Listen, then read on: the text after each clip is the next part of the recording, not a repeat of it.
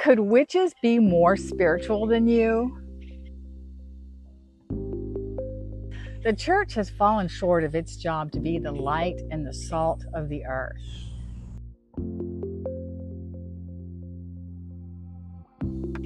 We have not taken up our authority to be the head and not the tail.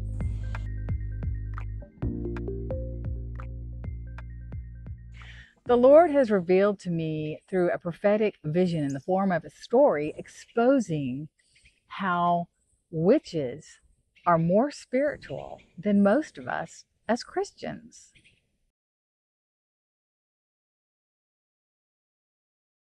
First of all, the Lord just wants me to explain that there are two different spiritual realms. There's probably more than that, but today I'm only going to discuss two of them. And one of them is referred to as the second heaven, and one is referred to the third heaven. But right now I'm going to talk about the second heaven. And the second heaven is the place where Satan and his demonic angels communicate and hang out, and this is where they rule from. This is the place where psychics and other people who worship him communicate from. I mean, have you ever wondered how a psychic knows everything about you? If you've ever been to a psychic, I hope you haven't, but if you have ever been to a psychic, have you ever wondered how they know everything about you? Or you watch these TV programs and you see these psychics on TV and it's like amazing that they can read people in the audience?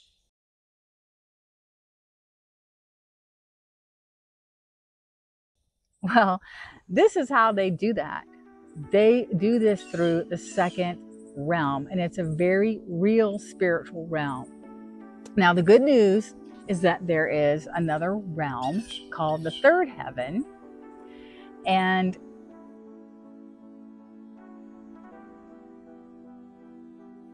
I can just explain to you through a vision that the Lord gave me about the third heaven.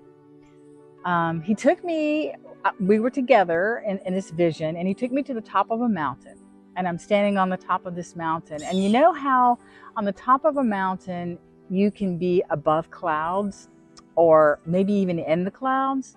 Well, in this vision, I was standing above the clouds, and I could see below me these kind of red-winged vulture-like creatures that were just flying below me. And these were some demonic creatures. And the Lord said to me, you know, that was the second heaven, and they were below me, below us, below where we were.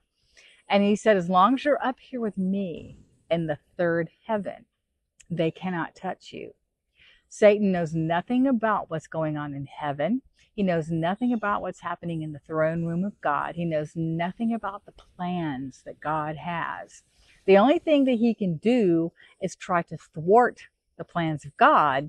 And he does this by using people who pray into the second heaven, people who are witches and other people who actually pray into that realm. And some might not even know that they're doing it. But I'm just going to share with you just this little snippet of a vision that the Lord gave me about what's happening with the spirit realm in here. And the title of the story is called The Three Witches. There once were these three witches named Rose, Dawn, and Clarabelle. These three witches believed in the supernatural and all that it was capable of. They would say their incantations daily to invoke the spirits and call them down. They believed in the power, and because of this belief, the powers that be were enacted. They would also mix their potions and herbs to cause certain things to happen. Each potion had prayers spoken into them to cause this action to happen. If anyone were to drink this potion with the understanding of the events to come, they would reap these incidences because they were in agreement with the witches and believed that they could do what they said. And the impression that I got from this from the Lord was that these witches were praying so fervently. I could see in the vision, it was like their daily life, it was their daily devotion. And they knew and understood fervently that what they were praying was going to happen, it was going to come forth.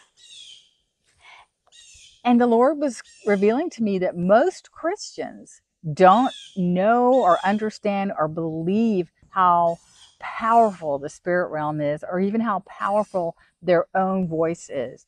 When you prophesy and speak into your own world, you can prophesy your future. You can prophesy life or death, as the Lord says in Scripture, that the tongue has the power for life and death. So the overall thing that the Lord wants us to understand, or what he was trying to get me to grasp in this, is that we are more powerful. And the third heaven is more powerful than this second heaven. And we're letting the forces of darkness rule. We're letting the forces of darkness be more powerful and stronger. We're basically just, doing our lives and, watching Netflix and, watching our movies. And, those things are fine, but if we let that be more important than our spiritual life, and the Lord wants you to be comfortable in the spirit realm. He doesn't want you to be afraid of the spirit realm. I think there's a lot of fear about approaching the spirit realm or even understanding it because there's been a lack of teaching in this area. But it's time for us to understand and take back our authority and exercise it in this time and be the head and not the tail. And so the bottom line here is that God wants us to take back our authority and pray with belief, pray with faith that what we are speaking and praying for will come to pass, and to know that we have authority. So check out my latest video if you want to see another prophetic word that the Lord gave me concerning fasting and prayer and this time of seeking the kingdom and taking back our authority.